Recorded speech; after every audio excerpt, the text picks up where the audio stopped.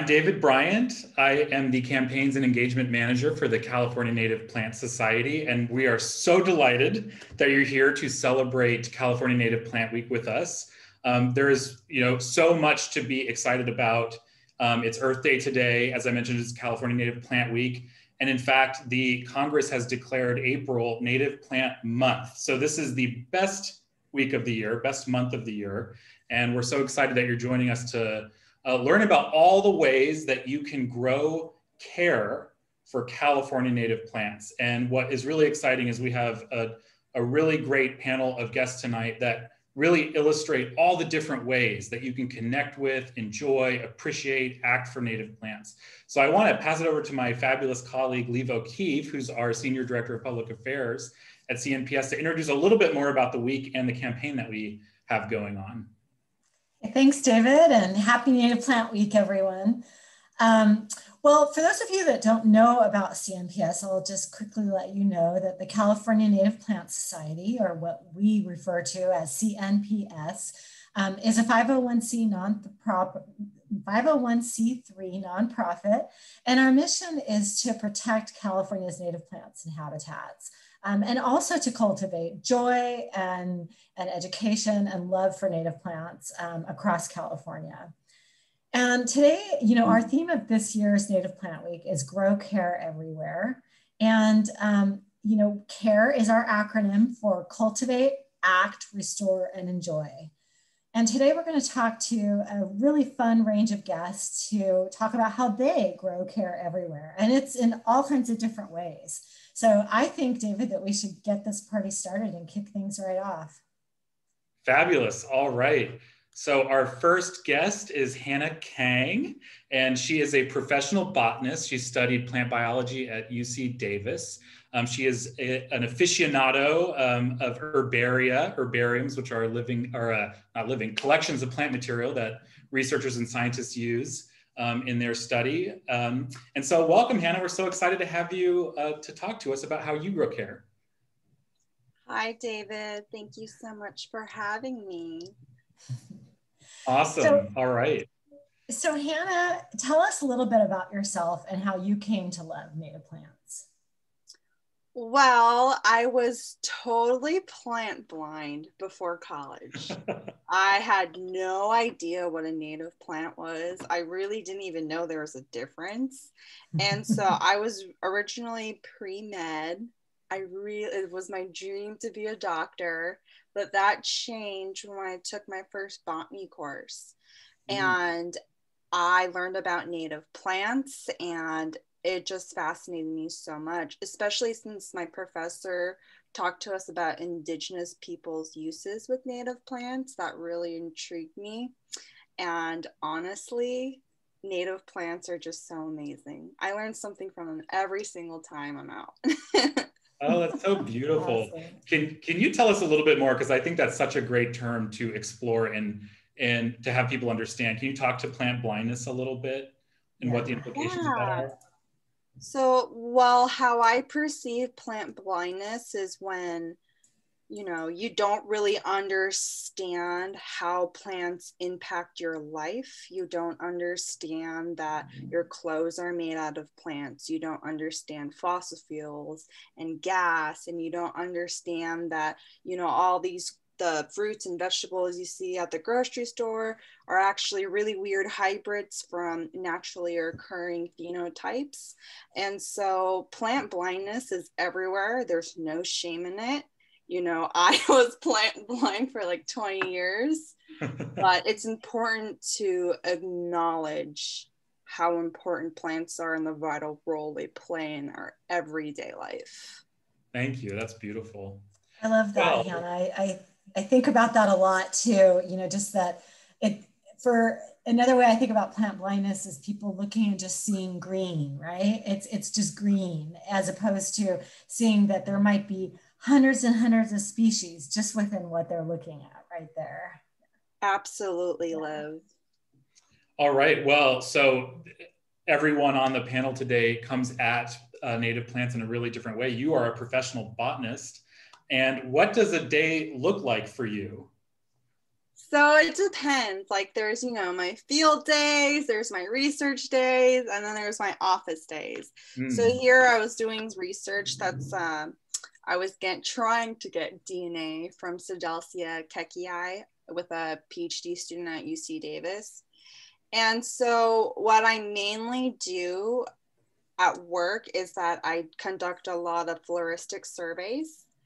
And I also prepare a lot of technical documents for whoever it is, whether it's a certain agency.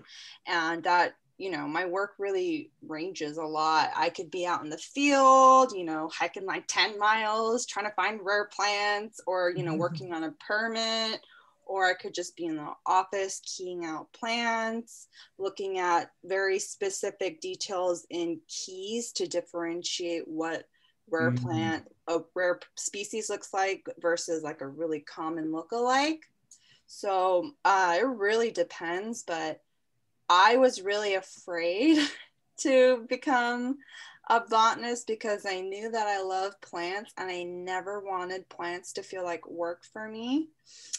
And so I was really afraid of that, but my professor always said, like, if you love what you do, you'll never work a day in your life. And she's right. That's awesome. Great. So Hannah, we know you love herbaria. Can you tell us what an herbaria is and what excites you most about the world of herbaria?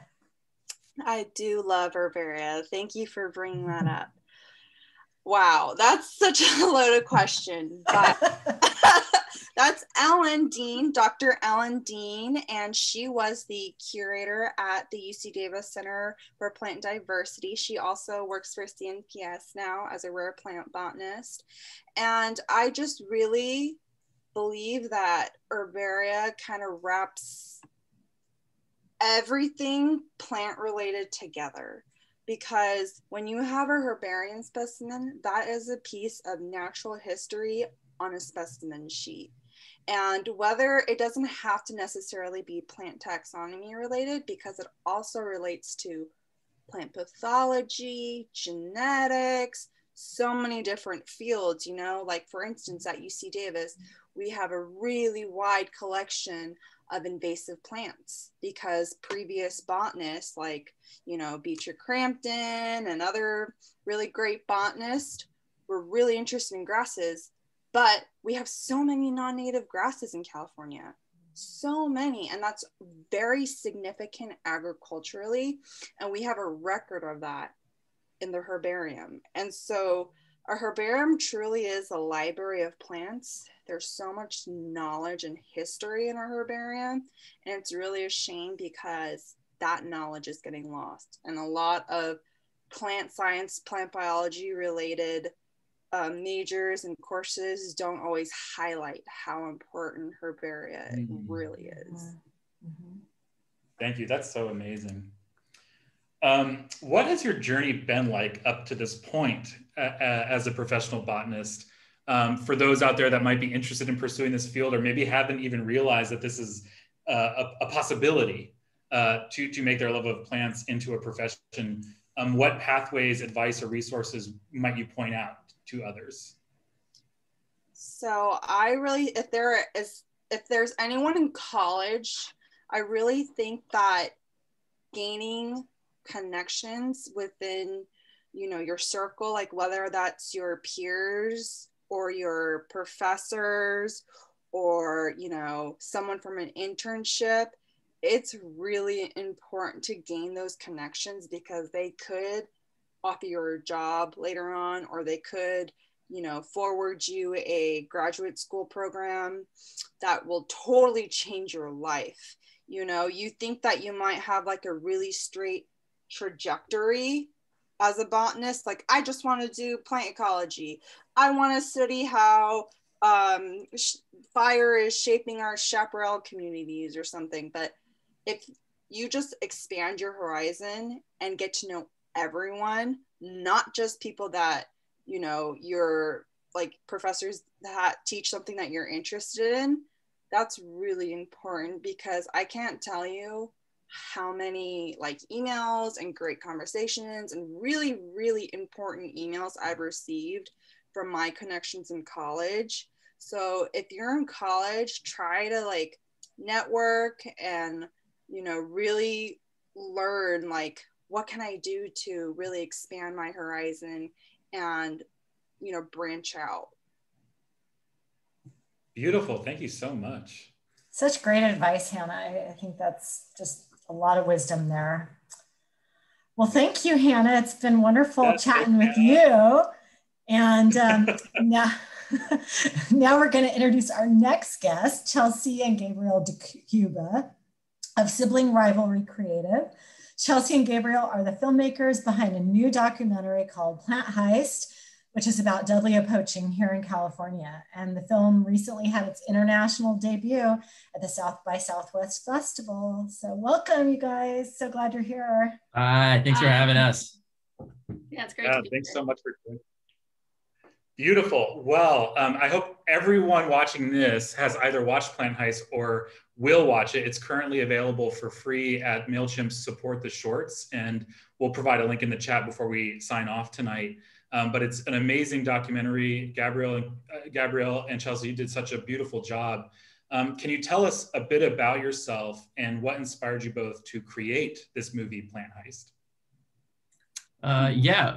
We both work in filmmaking, and me personally, I've always been really into plants, probably because my father was. I'm originally from Florida, but moved out to California about 5 years ago, and there was a whole new world of plants, and I still can't get enough of it. And actually, I saw these guys about 4 years ago when I was on an Airbnb, and I saw them on the cliff, and I was so surprised. I was like, wow, there's these beautiful succulents growing all over the cliffs, and they're huge and they're big and red. And I was fascinated by it. And then fast forward a few years, and you know, I read a news article about the poachings, and that kind of just kicked everything off, because we were itching to make a story, and this was one that was basically in our backyard, wasn't too far from the Bay Area, happening in Mendocino and the surrounding areas. So yeah, we were really excited to tell this story from day one. We were like, we gotta start like today after reading about it. Like this is perfect.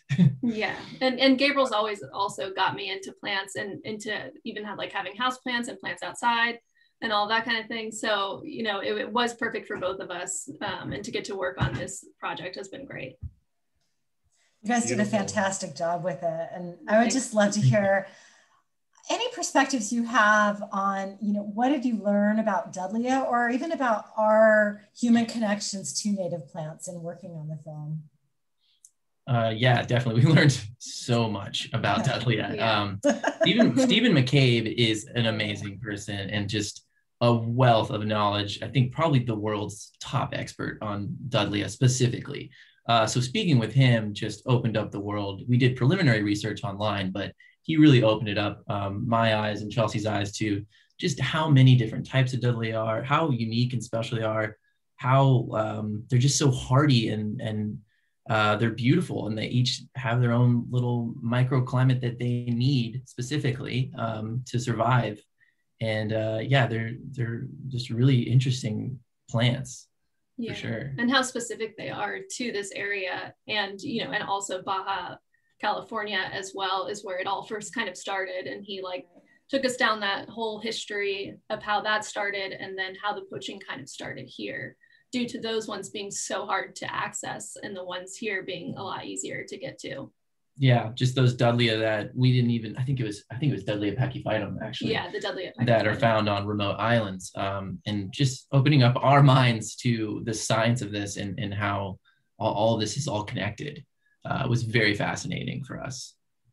Wow, I love how you came at it just from a very organic experience. Like you encountered these Dudleya on your own, exploring in Northern California, and the story now as you made this documentary. And now they're so special to us every time we see them. If we're on a hike together or something like that, we're just like, there's the Dudleya. Yeah, we totally nerd out on the side, and whether it's flowering and it's 30 years old, we're in it, man. We're in it for sure. Yeah, you're one of us now for sure. Yeah, we're in it. For audiences that might not know, through your language as filmmakers, can you kind of describe Dudleya, where they occur? Because it is such a special like you said, microhabitat that they occur in a unique place. So can you maybe paint the picture for us about these? The ones that we specifically focused in on the film they're called Dudleya farinosa, and these are the ones that were sought after by poachers because of basically the way they looked. And those ones grow near the coast, and it's important for them to grow near the coast. That's the microclimate they enjoy. And oftentimes what's really cool about them is they'll grow right in the cracks of rocks where you think, like, how is this plant even getting soil, or how is it taking its roots that long? You know, how is it surviving in the crack of that just looks like a rock, and you have this giant Dudleya facing the water, flowering towards the water. So they like to be near the coast, the farinosa specifically, and that's where you'll see them, and you'll see them all over California's coast, specifically farinosa. And then the other ones, you know, that's more of a McCabe question. From what I understand, there's a lot of micro for yes, there McCabe and Pachyphytum and Simosa pumila, and they all have their own little special habitats that they enjoy. Yeah. Well, I'd love to ask you, and you've spoken a little bit about this, but you know, what is it like to turn your filmmaker's lens towards plants? And I think it was clear in the documentary from, you know, there's a clip of a newscaster saying, like, of all things, people are poaching plants. And it's like, you know, and Hannah mentioned plant blindness. It's like plants don't necessarily steal the spotlight, even though they should, and we're changing that. But what was it like as filmmakers to embark on this documentary featuring plants? What was that like? Yeah, I think that was like early on in the discussion for us, is like, how do we make plants like a character in this film? Yeah. And really, like, so we think about wildlife all the time, of poaching wildlife, and we think of tigers and rhino horn, but plants get missed. And that's something that we both learned, you know, during this whole process, is like the scale that this is happening in the world. And we wanted to take this local story and really try and give it like a global presence, and bring it back in the end to, like, this is happening everywhere. And if we don't act, this is going to affect everything else. So really just trying to make the plant a character in that way, and like tie emotion to that in any way that we could. And it happened to be a crime story. It was the way that we kind of were able to do that, and then bring this new thing to life about protecting native plants. Yeah, you guys did it so effectively, and I'm really curious. And this is our next question, for whoever's advancing the slides. But you know, I'm curious about when you guys have conversations with people who aren't in the plant world, and I'm sure that's all the time. You know, other artists or friends in your community or whoever it might be, and they're like, "What are you doing? What is that on?" Like, how do you guys, like, how is it that you describe to them why this issue matters? Well, I think it's, you explain it to them, like Chelsi said, like there's issues that are kind of automatic in people's minds where it matters. And that's usually with like wildlife, you know, like we see like tigers and rhino horn and elephants, or you name it, some kind of animal that's sought after for its rarity. And that's automatic, like, oh yes, we need to protect that. But you really need to apply the same type of thinking to native plants, because you know, once they're gone, they could be gone. And there are people around the world that are, you know, collecting these seeds in seed banks, but still it's such a rough road to start to get those numbers back up. So once they're gone like that, getting those numbers back is incredibly hard. And then you have the domino effect of how it, you know, affects that ecosystem where it's at. And I think in the film, you see McCabe go into that a bit, and how it can affect hummingbirds and hawks and mice. And it's just, the list can keep going on. And that's super important to understand. And so we want just those people that are interested in these plants, and maybe they get interested in something that's rare. You really got to know where your source is coming from. Kind of the same idea where, you know, these days it's really important to know where your coffee beans come from. You know, fair trade. It's important. And if you're going to buy plants, that's super important to know as well, and to know what you're getting. And usually you're okay. But once you get into some of these other types of plants and these rare looking plants, and if they come from the wild, whenever they come from the wild, it's wrong. And that's what we want people to understand. You cannot take a plant out of the wild and then resell it. It's just never going to work that way. That's awesome. Thank you for saying that so well.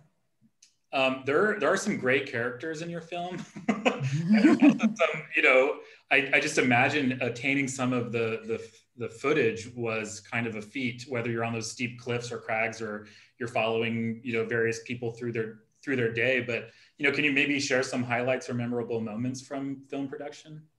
Definitely. Yeah, I think there's some memorable moments. It was just me and Gabriel, you know, on production. Yeah. So, you know, like we were doing all the things and trying to make everything work.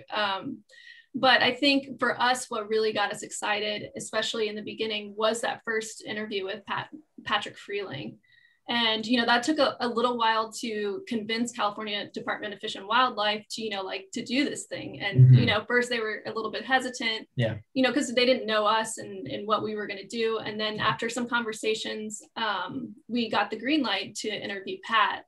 And when we went up to Mendocino and interviewed Pat, and afterwards we were just like, wow, like he's fantastic. Like he's so passionate about his job, and just like, and it shows, we hope it shows on camera, how much he cares for these plants. And and I think that was like huge for us in continuing on to make this documentary and like continuing on that path. When we first interviewed Pat, it's hard to tell in the film, but we are literally on the side of a cliff, and Pat is a pro, and we meet him at a mile marker, and I'm getting all my gear set up, and it's quite a, you know, it's kind of a heavy camera, and I have a whole rig, and he's just like, he's taking us through the woods to get to this cliff, and I'm like, I'm attempting to follow him, and I'm like, okay, I got a lot here.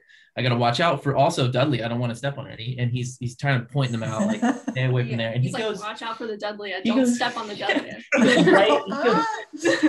He goes right to the edge of the cliff like it was nothing. And he's like, is right here good? I'm like, that's good. And I have to gingerly get there with my big camera rig and like make sure my footing's okay, because like from the side of the cliff, you can't really tell. And the shot that I got was a medium shot, but right after that, it's just kind of nothing. And he's just so like, this is easy. This is what I do every day. I roam these hills and you know, look for poachers, and whether it's abalone or Dudleya, that's what he's used to. So that was day one of meeting Pat, and I didn't want to seem like I wasn't game for whatever. So I was like, we're doing it. Wherever you want to go, we're going, and we need to get this. So. There were parts where I was like stepping on Gabriel's foot while he was like with the camera. Like I was like stepping on his foot to make sure I didn't go too far. Unbalanced. Yeah. He was so amazing. He just threw out some word for that camouflage, that full camouflage. The ghillie suit. Ghillie.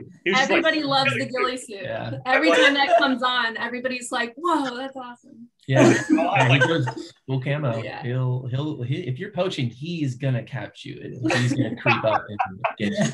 Yeah. This man is passionate, and he genuinely loves what he do. There's so much passion for what he does, and I think if anything, if that inspires some audience members to get into this and like, that's what I want to do, then they need the help for sure. They have some pretty low numbers, and hopefully that's another bonus out of this to maybe, you know, inspire some people to get into that field too. Yeah, that's awesome. I just love so much when artists get involved in this sort of work. It just adds so much richness to the stories we're trying to tell. And you guys did such a fantastic job with this. And I think it, you know, even while you were making it, it inspired a lot of people. And, you know, now we have Assembly Member Chris Ward of San Diego, you know, carrying a bill right now that's working its way through California state legislature to create, you know, real penalties on Dudleya poaching. And this would be the first bill specific to plant protection. So it's a big deal, and you guys are a part of making that happen. So thank you so much. Awesome. Yeah. Thank you so much for saying that. That's great. That makes us feel really, really good. Yeah. Thank you both so much. We really appreciate it. All right, we're going to hop over to our next guest, Cathy Capone. She is a CNPS garden ambassador. And these are folks, volunteers in communities throughout California who share and showcase their native garden and get people inspired and excited to include California native plants in their yard or their landscapes. So she also is the native plant demonstration project manager for the Tule River Parkway in Porterville, or near Porterville, where she lives. And so welcome, Cathy. We're so excited to have you on our show tonight. Hi.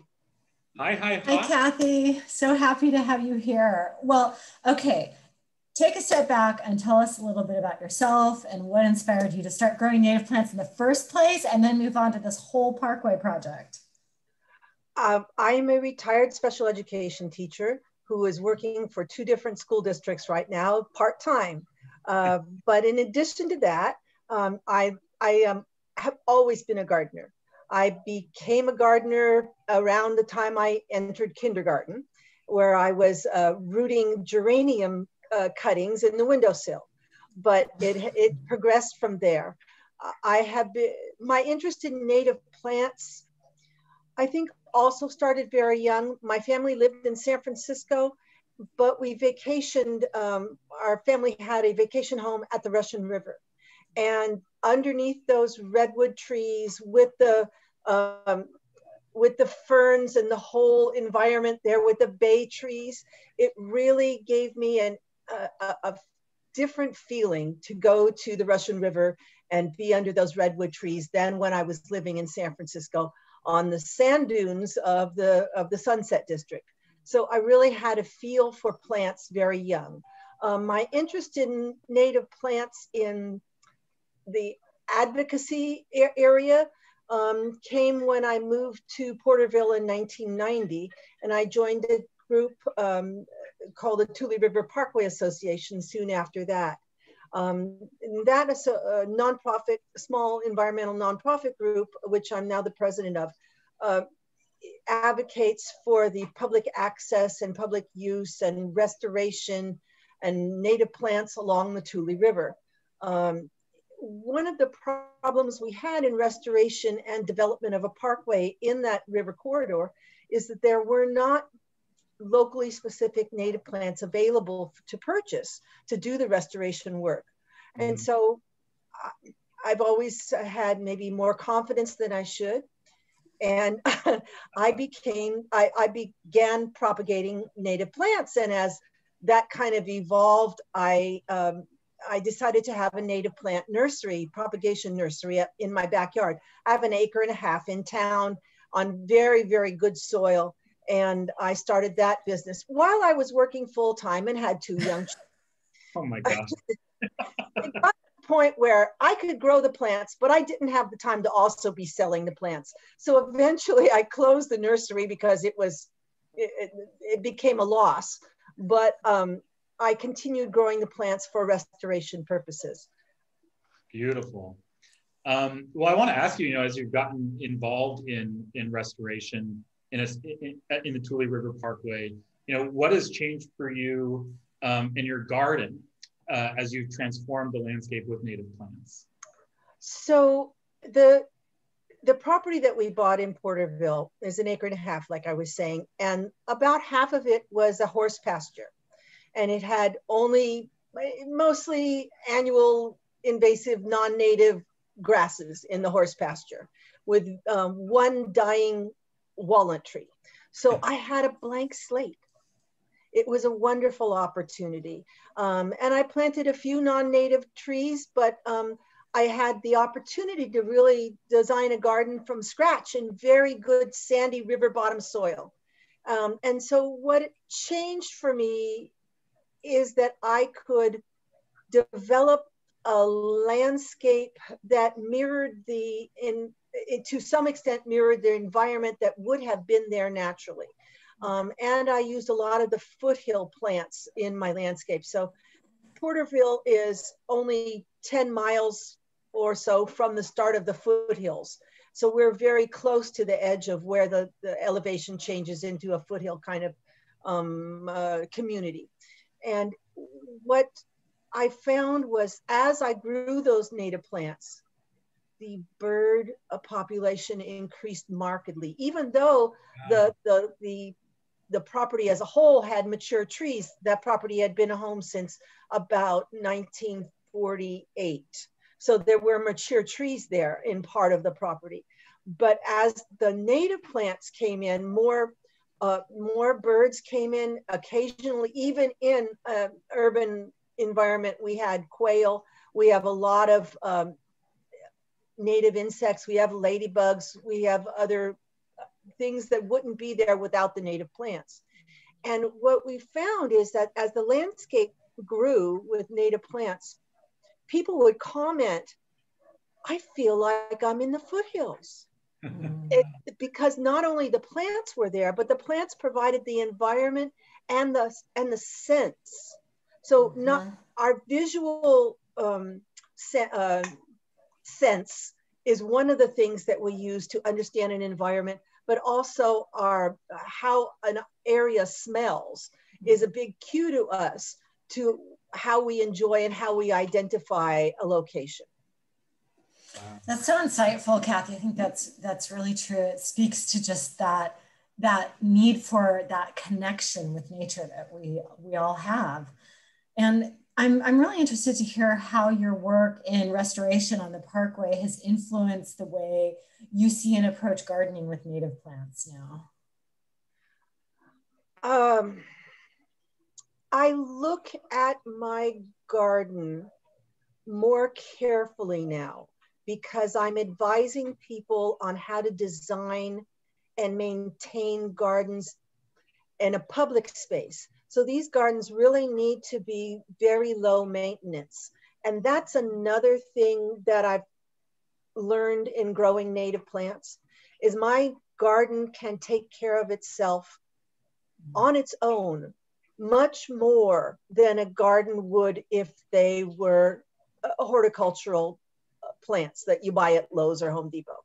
So these plants that I have in my garden would occur there naturally, or close to there naturally, without any human intervention.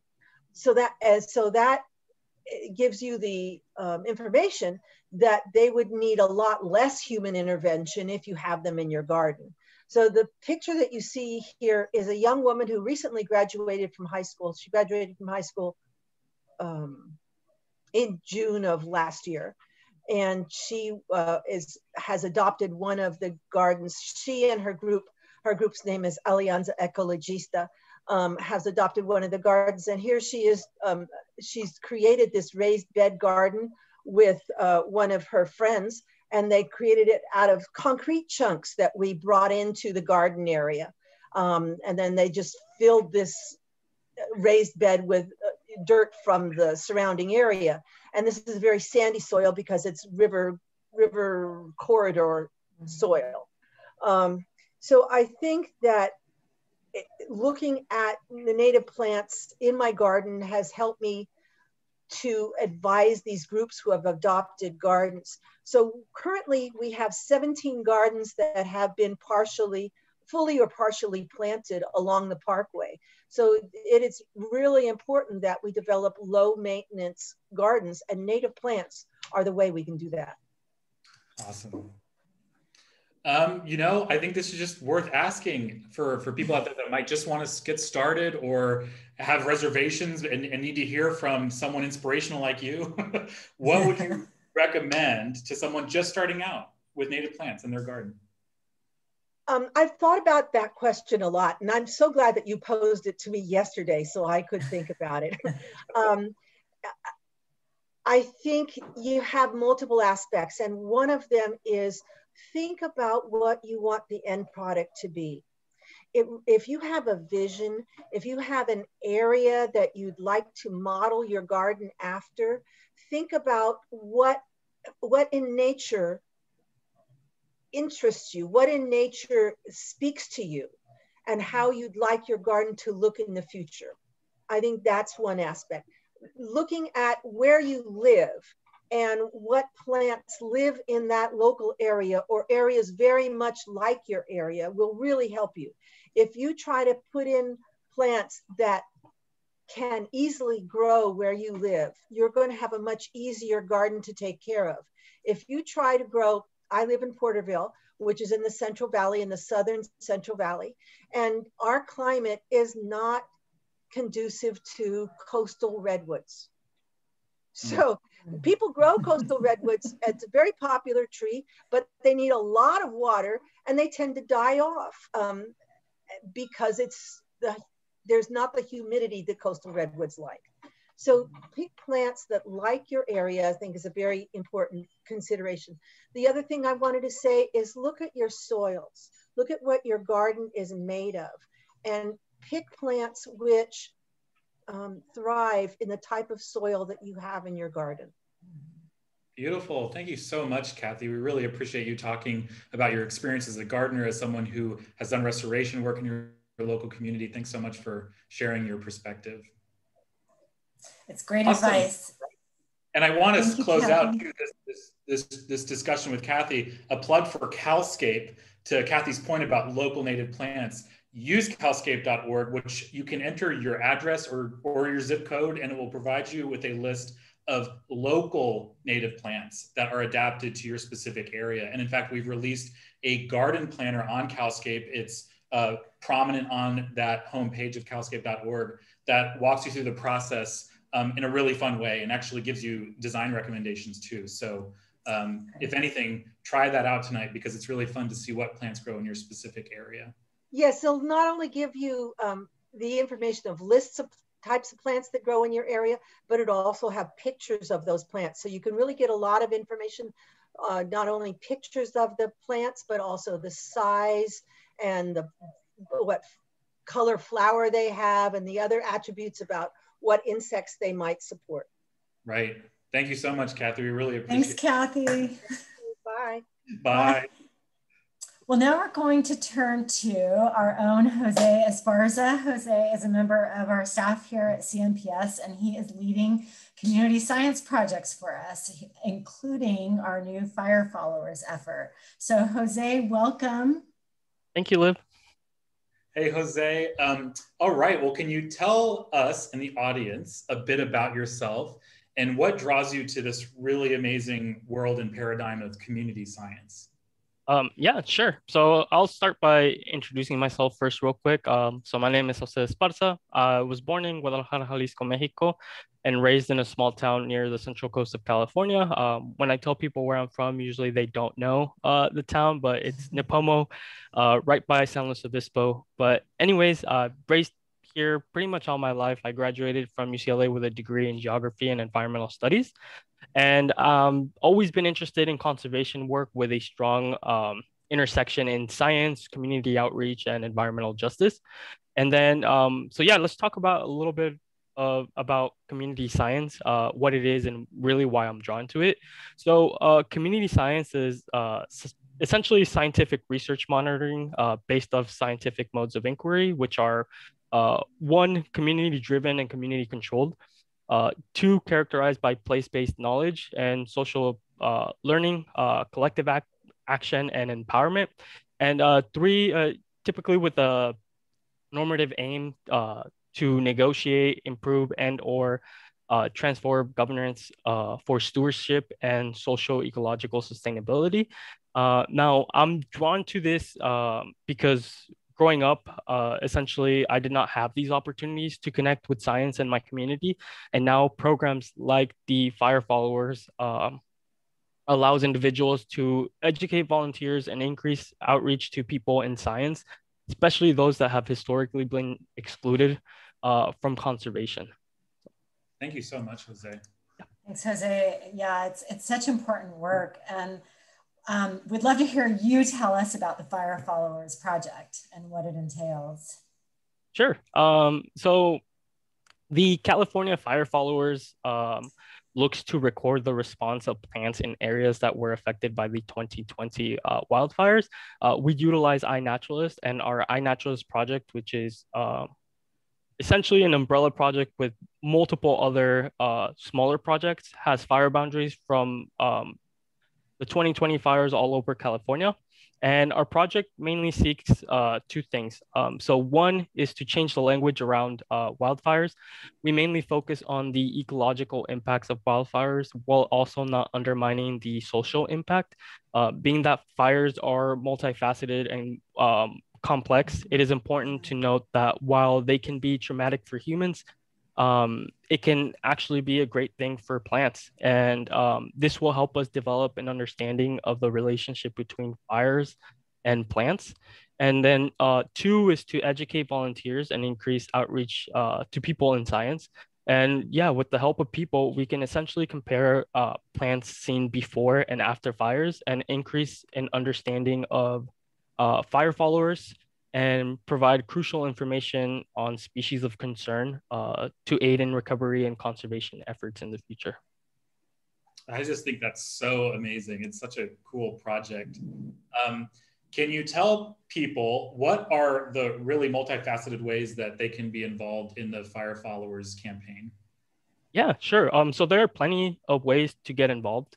So number one, to go out and make observations, right? That's, I think, is the most fun way to sort of participate. And our program, like I said before, utilizes iNaturalist, and any observation taken within the fire boundaries that we have will automatically be included in our project. So it's as easy as going online to make an account, joining the project, and start making observations via iNaturalist.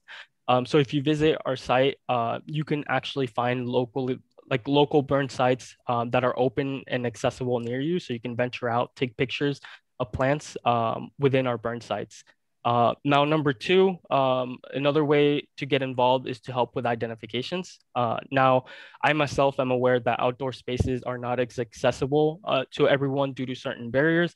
So even if you do not live near burn sites or are unable to access certain places, you can also visit our iNaturalist project and help identify plants.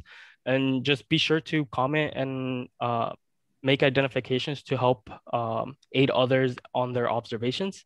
And three is to help us spread the word. So if you know of any programs, organizations, or individuals that would like to partner with us to help spread the word about the project, feel free to contact me. And all the instructions on how to join and participate are on our website as well at cnps.org/fire-followers. Yes. And then, yeah, lastly, just to emphasize, as a way to sort of give back to the community, we also hold multiple challenges a month. So be sure to check out our event calendars, which are posted on our website, and then also on our journal entries in the iNaturalist project to learn about ways to participate and have a chance to win some amazing Fire Followers merch. Yeah, you might just get the coveted Fire Followers t-shirt, which is, I'm saying limited edition, hard to get. So join the Fire Followers campaign. Yeah. All right, so now for the really fun part. Have there been any cool observation highlights, some cool plants, or anything else that's been unusual discovery as part of this so far? Yeah, I'm glad you asked this question. So just last week, early last week, I believe, we just hit around our 20,000 observation, which is huge because mid-March we were around 10,000. And in terms of findings so far, we have quite a list of rare plants that are being found. And looking at our iNaturalist observations, people are finding plants that we haven't seen in a while and that are appearing in burn sites. And yeah, there's really good response from rare bulbs. And you have things appearing like whispering bells that are appearing in numbers, as well as notable species like California poppies and lupins. And just earlier today, I received an email from one of our coworkers, Amy, who found the Mount Hamilton chorospis in one of the burn sites, which is really exciting because this is a rare endemic aster that's only found in the Hamilton range and only with like 2 or 3 recent sightings. So overall, there are quite a few amazing finds so far, and I encourage everybody, if you have the chance, to go to our iNaturalist projects and take a look at the pictures. They're really great. It's amazing to look at. And yeah, in terms of storytelling, there are a lot of us who were personally moved by people and their stories, specifically with our first journal post on iNaturalist, where some people got a chance to sort of share their story and provide a chance to participate and be heard. A lot of people sharing their stories of how where they were when the fires first started and how they were the first people to call in the fires around that time. So it's really provides us special place for others to sort of go in and tell their side of the story. Wow. That's so cool. It's really a very shared experience for so many of us as Californians. So I think it registers pretty deeply for people. I agree. Thanks, Jose.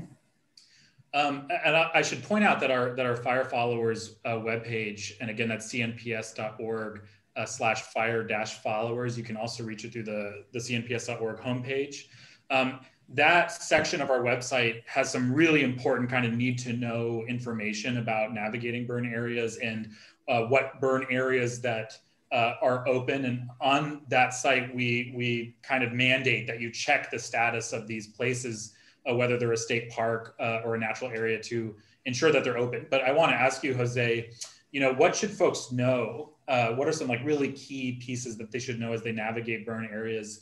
And how can they use some of these resources I just pointed out to prepare for their adventure? Yeah, no, I'm glad you brought that up. I think our website does a tremendous job of highlighting the really important parts of what you really need to know before you go, right?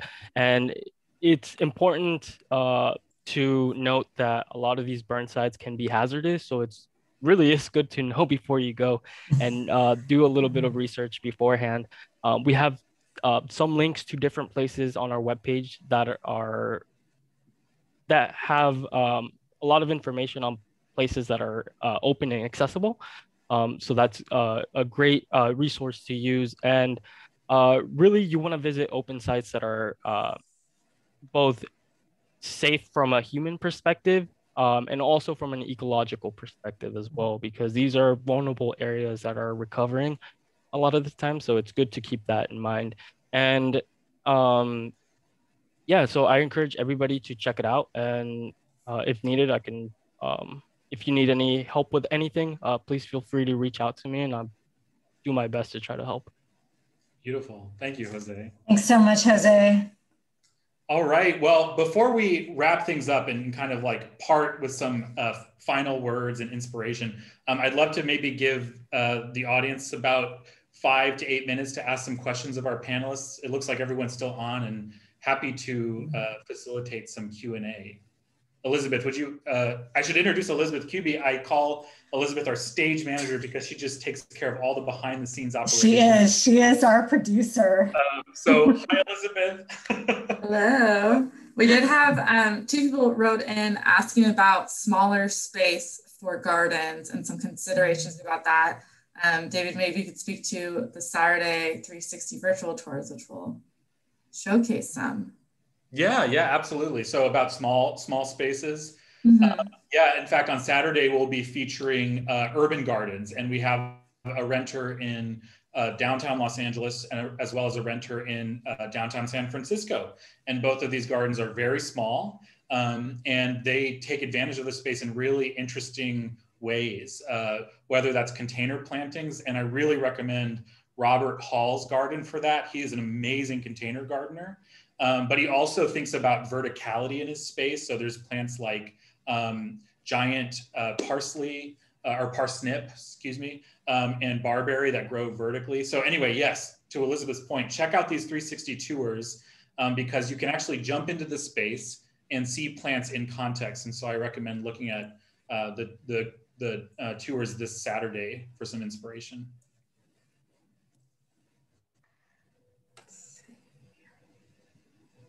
And maybe Cathy, you can speak to this a little bit, dealing with invasive plants. Someone wrote in, they live in a canyon and their property extends to the bottom of San Diego and it's totally covered in invasive plants, mostly grasses and jade. And so do you have any advice for attacking big projects like that and some resources you can recommend? So what we've done, we haven't dealt with jade where I live. When I was gardening around jade, it seemed to be a very shallow rooted plant. It seems like it would be not difficult to remove, but about the native invasive grasses, what we have done, and to this point has been very successful, I feel, is that if the plant is quite tall, say maybe over 6 inches tall, we mow it down with a string mower. And that's been very successful on a flatter terrain. On a slope, you may have a different, use a different technique, but when possible, you mow it down with a string mower. And then when we're planting the gardens, we use a sheet mulching with cardboard and then wood chips for areas that you're not, is not amenable to sheet mulching. If you mow it down and reduce the amount of weed seed, you're going to be increasing your the availability of the soil and the sunlight for native plants that you install. Great, thanks, Cathy. Anna, if you're still on, do you have any recommendations for trying to learn about traditional ecological knowledge and ethnobotany? I know you said that was kind of something that really got you interested in native plants. Yeah, so I really think that Kat Anderson's book, why am I blanking on it? Tending the Wild. Tending the Wild, thank you. And Braiding Sweetgrass are really beautifully written books. But I also encourage people to actually reach out to local tribe members and learn directly from Indigenous peoples. Because I feel as though in a lot of literature, people talk about Native people in past tense, and it's really important to acknowledge that they're still here and practicing their way. So wherever you are, you can always try and look at local museums or even contact your local CNPS chapter and get in contact with some tribe members and learn directly from the source. That's great, Hannah. I'd also recommend News from Native California is a really great publication where Native authors can explore issues that are important to them or to their tribe or to their community. I'd also just, posit that ethnobotanical information is, important and vital to an Indigenous educator or person or culture keeper, and they don't need to share it. It's not their obligation to share it with someone. And so just like all things, I think it's about building a relationship, as Hannah pointed to, building a relationship with someone in your community or joining one of these forums, subscribing to News from Native California. Those are great ways to start reaching out to people in your community who identify as Indigenous or are part of the larger California Indigenous community. So, yeah. Great. All right, thank you so much, Hannah. Jose, Jamie wrote in, as someone who's trying to dip their toes into the community science realm, do you have any words of wisdom for connecting with communities and inspiring, motivating them to engage with the natural world around them? Yeah, that's a great question. I personally love to talk to especially younger folks to get them inspired and motivated to sort of engage in science. I always say that the great thing about community science as a whole is that you don't have to be a scientist and really into academia to sort of become involved, and just reassuring people that this is a great way to sort of connect with your community and also connect with people in science. So yeah, I'm not sure if that really answered your question, but yeah, that's some advice I have. Thanks, Jose. Thanks, Jose. All right. Well, maybe one more, or if there's no more, we can tie up. Looks like that's pretty much it. If anyone has one final question, you can write it in now and maybe answer. So we were very fortunate in Porterville and connecting with many local groups, because what the project entailed was to get local groups to adopt gardens. That meant reaching out to local groups. So through the school system was one of the ways that I reached out to groups. Also, the churches are quite a good way of reaching communities of people who are who want to make a positive difference in the world. So church groups, civic groups such as the Lions Club, and things like other environmental groups. Those are all good ways to do it. Also getting a Facebook page or other social media page where people who know you can help share the word is another very good way to get in touch with the community and to increase the interest in the area that you're working on. Great, thanks, Cathy. Thanks, Cathy. All right, well, I want to wrap it up. Thank you again for joining us, and thank you all of you fabulous panelists for sharing the diverse ways that you grow care. We really appreciate you being on here tonight. And so I want to just say, you know, California Native Plant Week is ongoing, and there's so many ways that you can grow care this week and beyond. So jump onto this URL here, our California Native Plant Week page, which is also, you can go straight to our homepage to get to. We'll be launching 360 tours each day until Saturday. I also want to throw out that CNPS chapters, nurseries, and botanic gardens have a full slate of awesome promotions. California Botanic Garden has a wildflower passport activity you can take advantage of. Tree of Life has a 10% discount on plants at their nursery down in the San Diego area through Native Plant Week. And there's tens upon tens more promotions. So check out that website for all of those available offerings. And I want to turn it to Leave to connect us to some other ways that we can grow care this Native Plant Week and beyond. Sure. I mean, there's so many ways. I would encourage everyone, you know, website, cnps.org. You can see some of our current campaigns and priorities going on. You know, we're really trying to support Assemblymember Ward in seeing this legislation through the whole legislative season. So, you know, he could definitely use words of support and gratitude for the work he's done. And please do call your representatives in California and ask them to support Assembly Bill 223 to make a real difference for Native plants on the legislative front this year. You know, there's so many ways. Another important and natural resource area you could get involved in the state of California right now is that California Natural Resource Agency is hosting a series of regional workshops to get input on California's plans to conserve 30% of our land and waters by 2030. You can learn more by going to their website. On the fun side, if there are any artists still watching that were inspired by and Gabriel's work, we have our Forever Forest art contest happening, and we very much would love for you to submit anything that feels inspiring to you about our forest. We have a number of categories to enter, and those categories align with some of the ecological principles that are characteristic of healthy and resilient forests. And then, of course, please get involved in the Fire Followers effort. And as Jose said, there's lots of ways to get involved, even if you can't get out there in the field.